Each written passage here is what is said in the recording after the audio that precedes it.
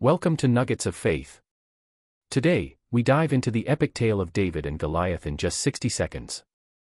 In ancient Israel, a giant named Goliath struck fear into the hearts of many. Enter David, a young shepherd, armed with a sling and 5 smooth stones. Lesson 1: Faith over fear. David's confidence wasn't in his skill but in God's power. When facing your giants, remember, your faith can conquer fear.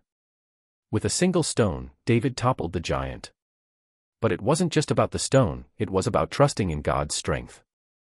Lesson 2: Use what you have. David didn't need fancy armor. He used what he knew, a simple sling. What's in your hand that God can use for greatness? And there you have it, a faith nugget from David and Goliath. Remember, your faith can overcome any giant in your life. Stay tuned for more nuggets of faith. Like, subscribe, and share the faith journey.